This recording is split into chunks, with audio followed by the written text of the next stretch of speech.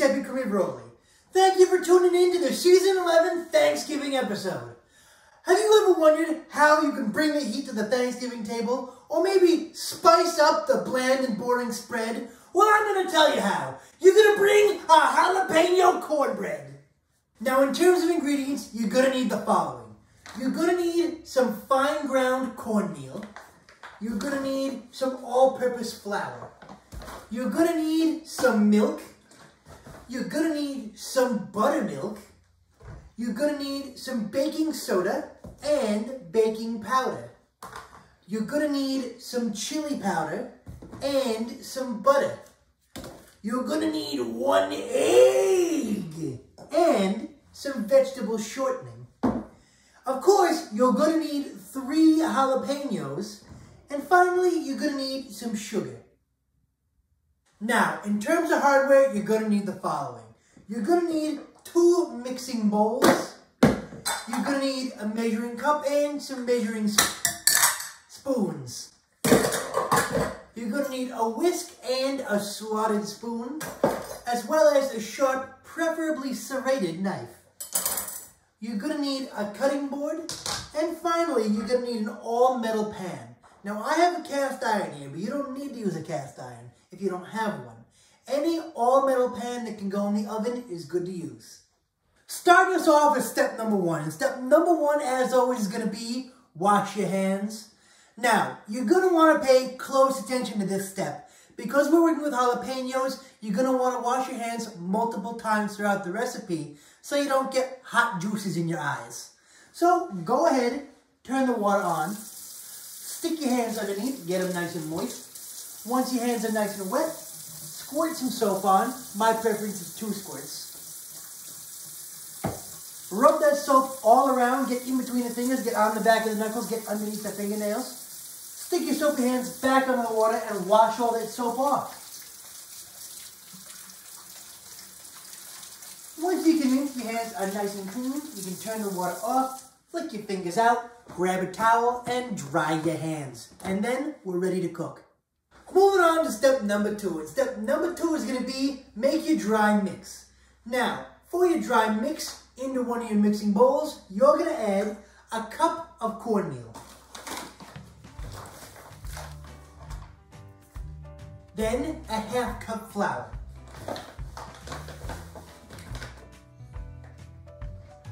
Once you finish with those, you're going to add a tablespoon each of sugar,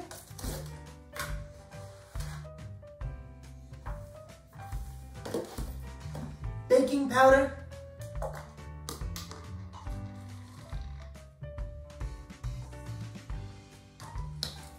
and chili powder.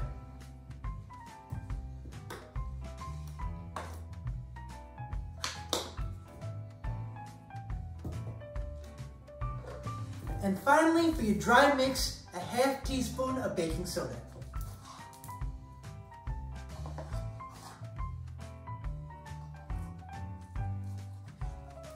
Then you can mix that all together.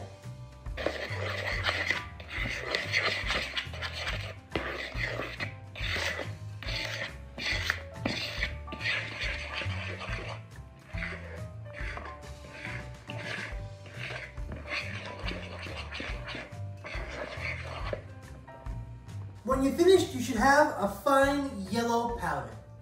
Alright, moving on to step number 3, and step number 3 is going to be make your wet mix. Now, for your wet mix, you're going to add 1 cup of buttermilk,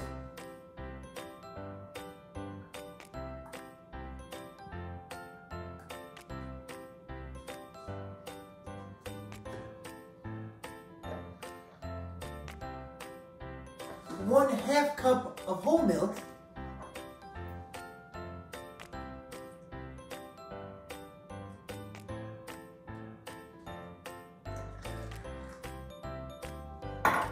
one egg,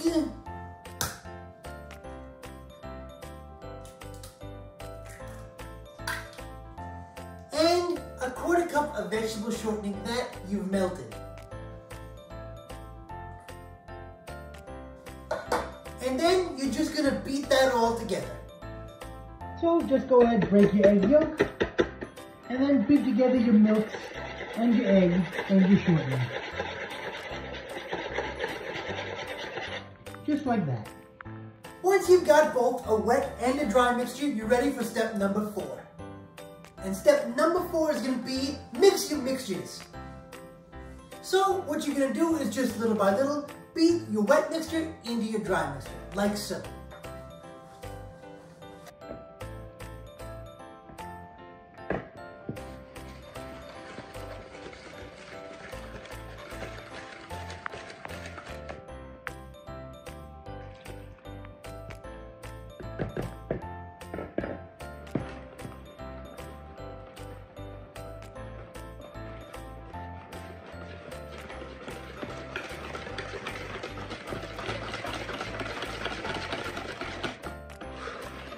Once you've got your batter combined, it should look a little something like this. Once your batter is complete, you can set it aside and move on to step number 5. And step number 5 is going to be cut and cook your jalapeños. Now, before you cut up your jalapeños, you're going to want to preheat your oven to 425 degrees. So, I advise that you use 3 jalapeños. You might only need 2 depending on how large they are. So, for 2 of your jalapeños, you're going to cut them up and dice them and throw them in the pan. And for 1, you're going to cut it into nice rounds. I'll show you what I mean. So, for your diced jalapeno, you're just going to cut the end off of both sides.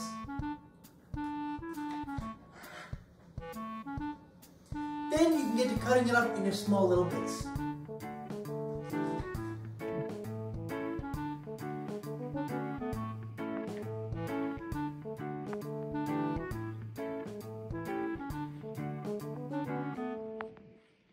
Now, once you've diced 1 of your jalapeños, you can make a judgment call. You can either take the second jalapeno and dice that as well to go into the bread, or you can slice it into rounds to decorate the top of it, along with your third jalapeno.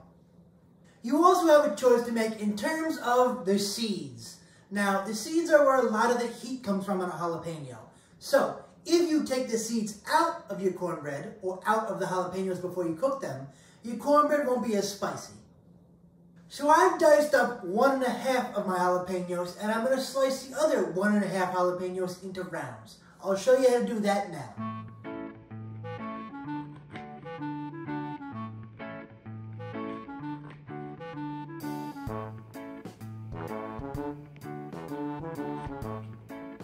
Once you've got all of your jalapenos sliced and diced, you're going to want to dispose of your excess jalapeno seeds. Especially if you have pets, you want to make sure you get every single seed off the counter, off the floor, off your knife, and throw them out. So, just go ahead.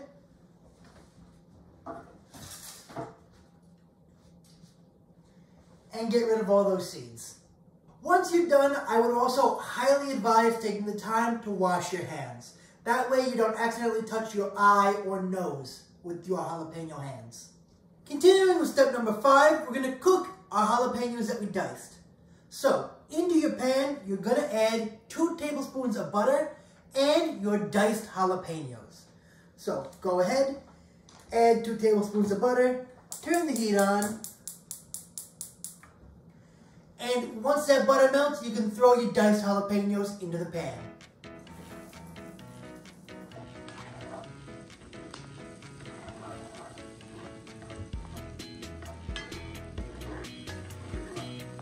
So, using a slotted spoon, you gotta carefully take your jalapeno out of your pan.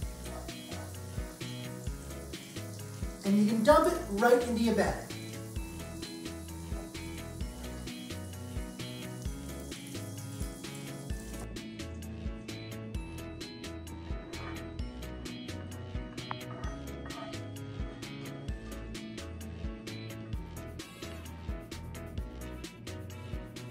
Now, the reason you scoop the jalapenos out instead of just pouring the butter and jalapenos into the batter is because you've essentially just buttered this pan with jalapeno butter.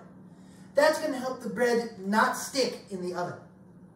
So, go ahead and mix up your jalapenos in your batter right now.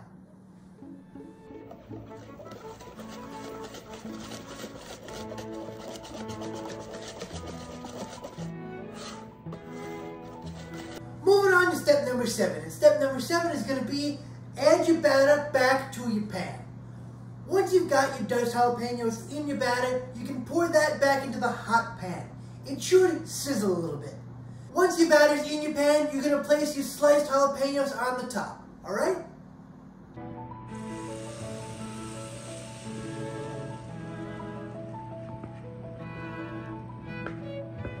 Now that your batter's in your hot skillet, you're going to take your sliced jalapenos and evenly distribute them on the top.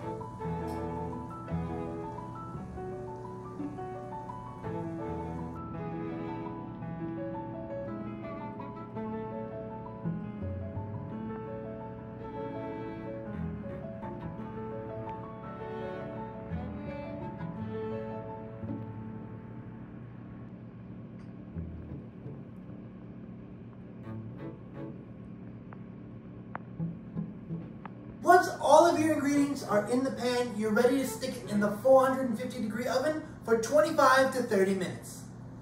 Alright folks, so it's been 25 minutes. Let's open our oven and do the old toothpick test on the cornbread.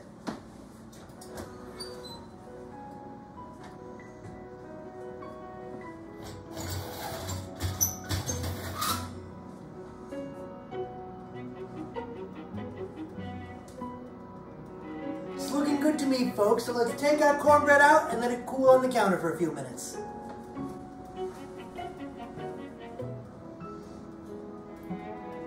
You can put it on a stove so it can cool down in a heat-proof place.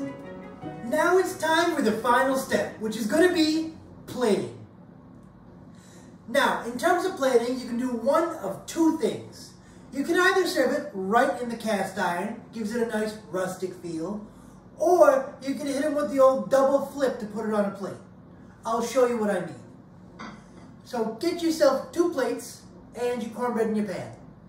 We're going to start by doing one flip. So put the plate on top of your pan.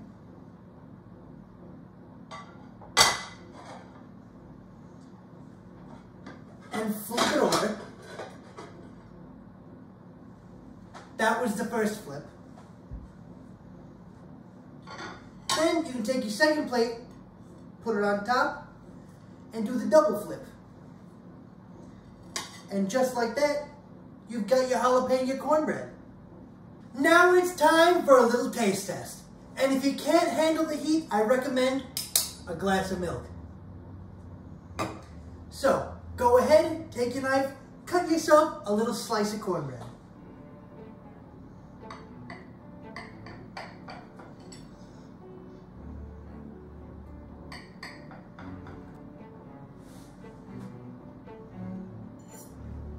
Once you've got yourself a slice, you can add a little bit of butter or a little bit of like a jam spread, totally up to you.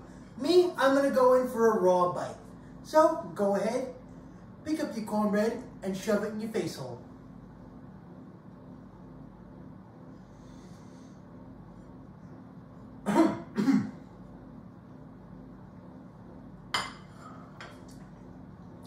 It's very hot.